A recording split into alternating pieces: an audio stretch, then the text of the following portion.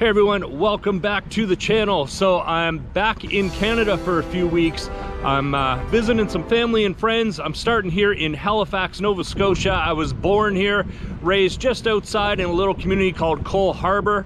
And then I'm gonna head up to Ontario, visit my daughter up in Kingston, and then I'm heading out to Edmonton, Alberta. So there'll be a few Canadian videos in the lineup here over the next few weeks, so stay tuned.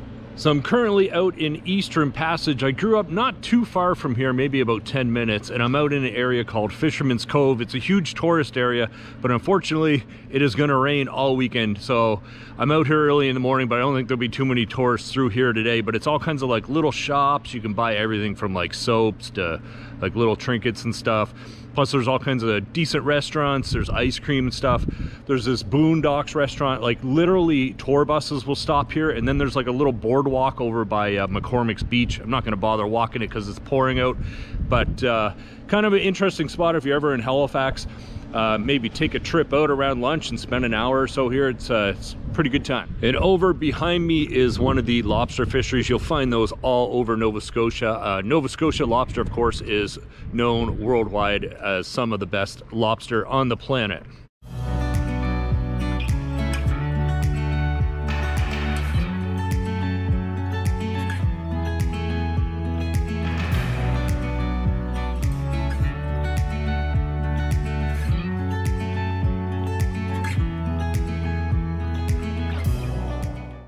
All right, so I made it out to my old stomping grounds, my beach here in Cove Harbor, Rainbow Haven. It's quite nice, just not today. Apparently it was 25 to 30 degrees Celsius all week. I landed last night, it's like 9 degrees now, and I only have shorts. Thank God I have this hoodie. But yeah, our beaches, a lot of the beaches in Nova Scotia, you will see, they have this like, oh, I forget the name of it, but this like sand grass. So all under here is like sand dunes, and it gets covered with this grass. So most of our beaches have like these kind of boardwalk things here. But yeah, we're coming up. Just picture this, it gets packed in the summer when it's sunny and it's like between 20 and 30 degrees Celsius. But yeah, beautiful beach. Yeah, so it appears that they haven't done any of the beach maintenance. They usually clean it up a lot better, but it's only early June, so the water here would be absolutely freezing at the moment. But on a nice, beautiful day when it's like, you know, in the 20s, this place is absolutely packed. Okay, this will be our last beach that I'm going to stop at. It's Lawrencetown Beach. It's where everybody comes to surf. It's not really ideal surfing weather right at the moment. Not too rough either, but there's surf schools all up and down the coast here. So I think we'll head out and maybe we'll grab a Donair, which is the official food of Halifax here. I'll explain that later. If you want to check out more on Halifax's beaches, I did shoot a video a few years ago, Halifax's top beaches. I'll link it below. I filmed it in the summer, like when it's actually nice. I'll leave you with some footage from that, just of the droning. I gotta get back in the car, I am frozen.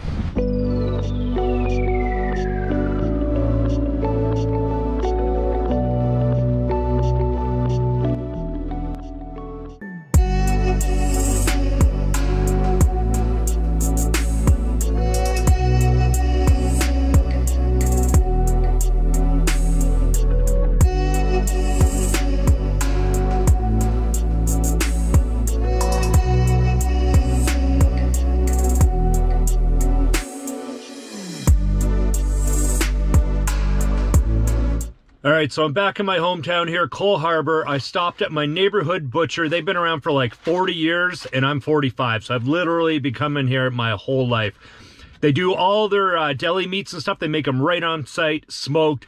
They have beautiful like salads, fresh baked bread, and of course like cuts of steak like tomahawks, ribeyes, you name it. Amazing. They make their own sausage. But what they're really known for and what made them super popular here is their pepperoni. It's very different than what you would get in Europe. It's extremely smoky. It's smoked on site here every week, and it's got like this unique taste. I believe the family originates from Poland, so I've never been to Poland, so maybe it's sort of similar to that. but it is super famous here. Comes in the butcher paper. They have just big coils of it and they break it off and weigh it. Absolutely amazing. If you're ever in Halifax and out in Cole Harbor, definitely stop in and grab some Two Boys pepperoni. It is dynamite. It's bringing me back to my childhood now. All right, guys, so time for Halifax's official food, the Donair. Standing over here at Pizza Corner, which back in the, let's say 90s, when I was hopping the bars, they would let out at like 2 or 3 in the morning and everybody would crowd here. There was 3 pizza places on each of the, on 3 of the 4 corners. Everybody would come over here, get a slice or a Donair.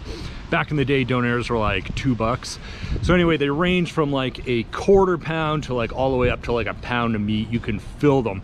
And basically how it started is a guy immigrated over here from Greece and he started selling Greek gyros. Well, that didn't really connect with the locals here. So they switched out the lamb to beef, switched out the tzatziki to like a sweet sauce. It's basically made from condensed milk, vinegar, sugar, and garlic. It's absolutely delicious. Simple but delicious. So you get like this mild spice, salty meat with a sweet sauce. And then the true Halifax Donair only has lettuce and tomato. Out west you'll find them with cheese and lettuce and all kinds of crap on them. No. Might be a Donair, but it's not a Halifax Donair. So if you're here, make your way up to Pizza Corner here. There's Sicilian is the only place left from the originals, but KOD, which is King of Donair, is also a really good one. You'll find that around town. I believe there's one up on Quimple Road, not too far from here. So come down and check it out. It's absolutely delicious. Something really unique. I've never seen it anywhere else.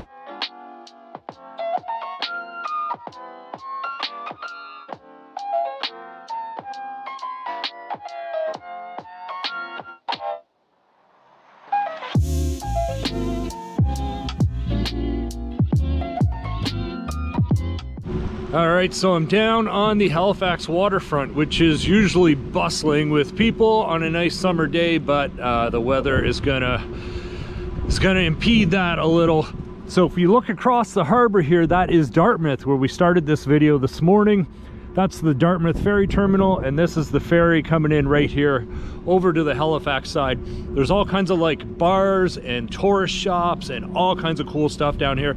A lot of it's changed since I've left, but there's some really nice place. So you could sit out on the patio, have a beer, grab a burger, maybe some fish and chips. It's amazing. Another cool place to go check out, which I'm not going to bother going to today, is the Halifax Public Gardens. It's up off of Spring Garden Road. It was actually gifted to the city by the Queen, I believe. It's absolutely stunning. Forget how many acres it is, but it's a nice walk through, completely free. And in the summer, they usually have a what do you call it, like a gazebo bandstand, and they'll have like different groups come in and play music and stuff throughout the day. I think they post the schedule online. So anyways, we'll walk along here and see what's changed on the waterfront. All right, so this huge building behind me, they started this before I left, and I believe it just fully opened this year. It's like residences right on the water here in the harbor. And then it's also a really nice 5-star hotel. Ton of different restaurants in there. I have not eaten at any of them, but I watched some local YouTubers still from Halifax, and they've reviewed a bunch, and they're supposed to be fantastic. So really interesting, because the boardwalk literally used to just keep going, but it was just a basic boardwalk, and now we have this entire thing here. I don't know, there was quite a bit of controversy over it when they started building it, because everybody likes to keep the things the same, but you know, it's kind of nice. I kind of like it. I think on a nice summer day, this would be cool. This thing that I'm on right here kind of reminds me of that thing downtown Vancouver, sort of by the seaplanes, but yeah, quite a nice little spot. Out here is George's Island. You can actually take a tour. You can take a boat over. They do a little shuttle.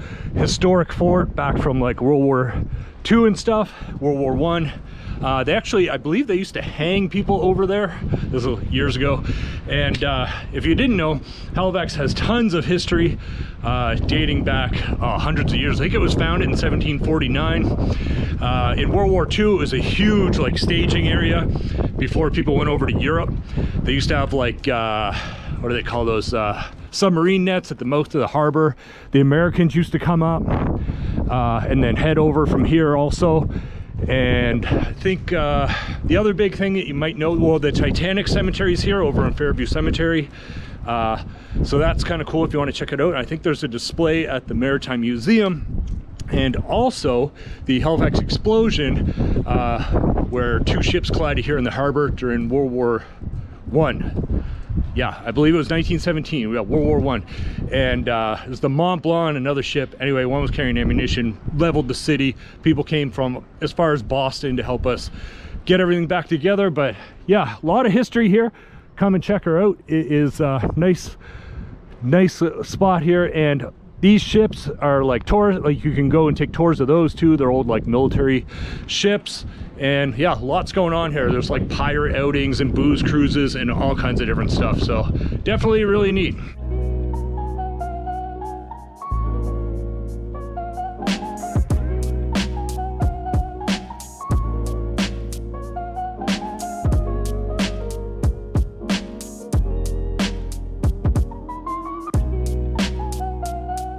And as you're going down the waterfront, there's all kinds of little places to eat. You can go to some of the fantastic restaurants we have, but then they also have these little like kiosks. You can get a beaver tail, which if you haven't had a beaver tail, if you've never heard of a beaver tail, it's literally fried dough, and then you get your selection of toppings. My favorite is just like cinnamon sugar with lemon. It's amazing, but you can load them up with everything, Nutella and everything. But yeah, it's like a sheet of fried dough that looks like a beaver tail. One of the most iconic Canadian things other than Tim Hortons. And another interesting place to check out if you're into history is the Halifax Citadel, which is a fort, and it sits right up behind these tall skyscrapers. You used to be able to see it for years, and then the city grew.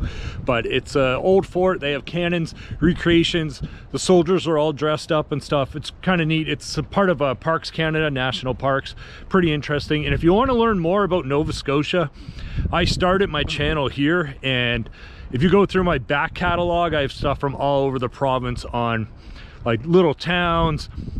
I did a video in Halls Harbor where it's like the Bay of Fundy, so it's the world's largest tide flow and all that kind of stuff. There's tons of content if you're interested in Nova Scotia or you happen to be coming here.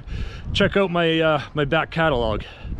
So near the end of the boardwalk here, there's a little art installation. It's kind of cool. It's called Got Drunk, Fell Down, and it's some street lights. This guy is hammered, passed out on the ground. His buddy's overlooking. I don't know what's going on with the one on the side, but it's kind of neat little art thing here. If you keep going down the boardwalk this way, you'll get to the farmers market, and that's a cool little place to like people watch, maybe grab a little coffee, some unique food, lots of organic stuff, and like of course vegetables and stuff like that. Really nice little place. And beside that is Pier 21, which is the immigration museum, and a lot of people immigrated over here from the UK and other parts, and all the records are there, like my family. So we actually went in there and we did part of our ancestry and stuff. It's really cool, and they have like a museum. You can look around. They have the ship's logs, who came over and when and all that stuff. It's really neat.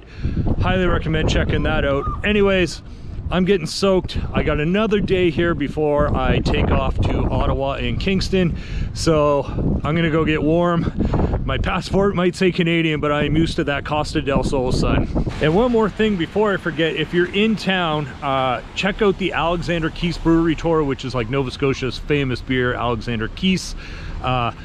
Amazing little tour. They have people dressed up. They do like role play, or like, you know, they do like a storytelling, and then at the end you get to have a few beer at the end of the tour. It's a pretty good time. Highly recommend checking that out. It's right down here, kind of on the waterfront. I'll drop the address below. All right, so my second day in Halifax, unfortunately, was hampered by the weather. Pretty much the same weather as we had yesterday, so I didn't end up doing a lot today, just visited some family. So now I'm out at the Alt Hotel at the Halifax International Airport. There's lots of hotels around. This one is right in the airport. You just hop across a little pedway and you're in the terminal. So I highly recommend staying at the Alt. Super modern hotel. Awesome views of the runway. They even have an espresso right in your room. So highly recommend staying here.